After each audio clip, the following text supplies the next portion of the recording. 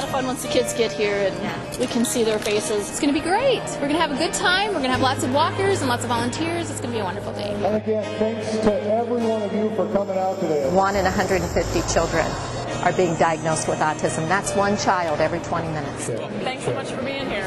And the Walk for Autism is a way for us to increase the awareness about autism and to get the community involved. It'll be in this hallway then. Today Target has about 50 team members here helping in different capacities. We have someone at pretty much all aspects of it, from setup and cleanup to in mascot costumes to registration.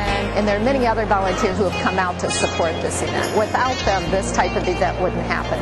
And your presence here today helps us to help Fraser help families and children. And I think that's a good thing. Can I get an amen on that? All right, let's go. Let's walk for Fraser.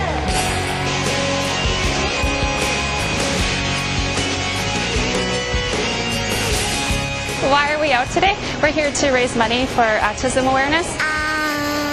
Actually, we've got a child, Katie, who's getting services from Fraser, and we think you guys are a great organization. We are walking for Wesley, my son, who was diagnosed a few years ago with Asperger's. We're trying to support Fraser because they support us so well.